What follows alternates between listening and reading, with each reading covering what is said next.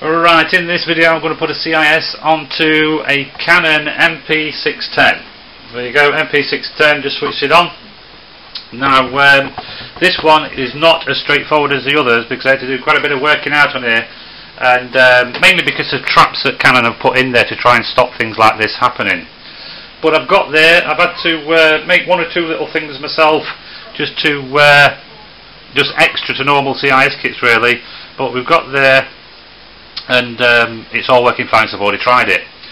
Right, what we're going to do to start with is switch the printer on obviously, and the carriage will come out as in there. If you look here, there.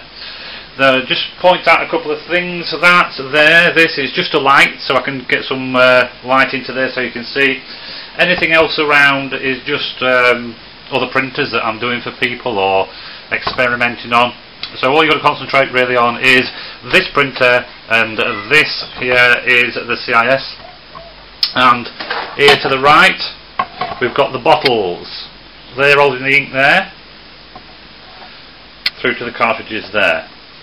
Right, just before we start with the CIS, just let you know the bottles there must not be higher than the printer. So if you've got the printer on the table, the bottles have got to be on the table. If you have those bottles above the height of this, gravity will pull ink through and flood your printer. So whatever you do, no matter how much air you see and you think you might clear it out, don't do it, because you will flood the printer. The air will disappear by itself anyway. Right, we've got the bottles there, and if you look here, I pulled out these small rubber bungs at the top of each one, and what we do is get one of these spacers. This is one that I've just picked up off the table.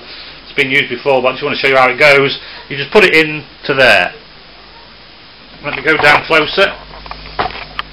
There you go, look, into these small holes you put one of each of these spacers. Take the bungs out, put the spacer in to let air in, but ink won't go flying everywhere if you accidentally knock it. It's very important that you remember those two things.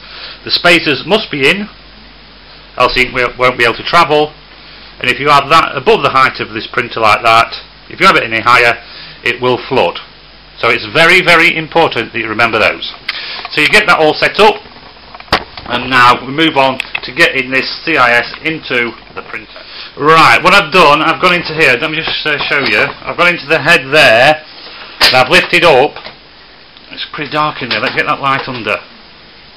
There, you can see it now.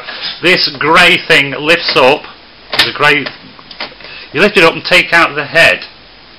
And if you notice here, can you see there, I put some little rubber rings onto each colour. You get all 5 in the kit. There's a big one there for the big black. You just lay them over there like that. If you can have a look, let's see if we can get some more light on there to make it perfectly clear. There you go. Those rubber rings must go on. Whatever you do, don't use a CIS without those rubber rings on. Make sure you put all 5 on. Pretty simple to do. Make sure you do it.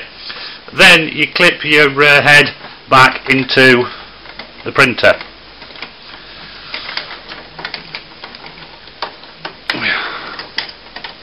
There, fiddled about a bit there because a bit of a long reach.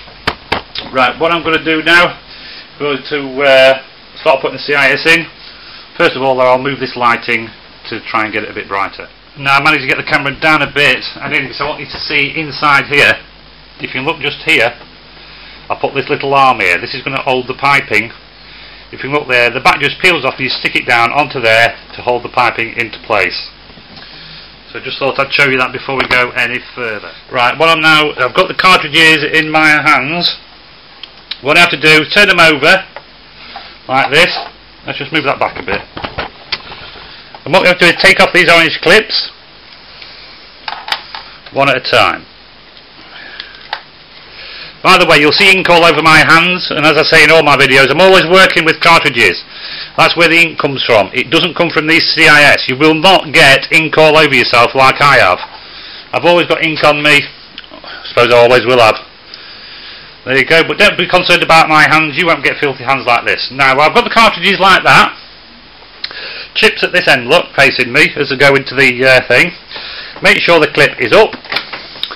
Now what we need to do with these cartridges, we've got to turn them over and clip them in to the head. So here we go, look, just turn them over, put them all in together, click each one down. Right, that's it, they're all in. Then what we're going to do is make sure that's coming off straight to the left. Just click that down and we're ready to put the piping across.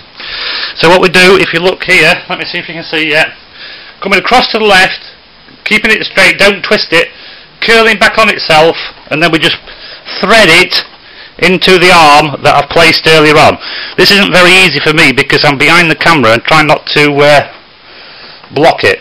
What I'm going to do is, I'll just show you that again, across to the left, curl back on itself and into the arm. I'm going to stop the camera now so that I can get in there closer to do it. Right, as you see now, I've got that into there, look, got it in, and what I'm going to do is get the piping to come across and to be held out of the way.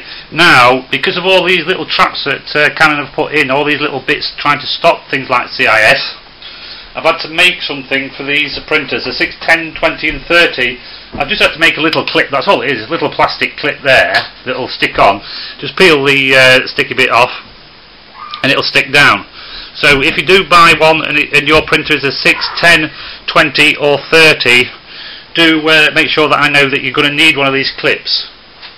So if it's a 6, 10, 20 or 30, just let me know that you've got one of those models. I'll make sure you get one of these little clips that I've made here. What I've got to do is I've got to go up here into the printer. Now can you see my hand there? I'm going to stick it there. See? There.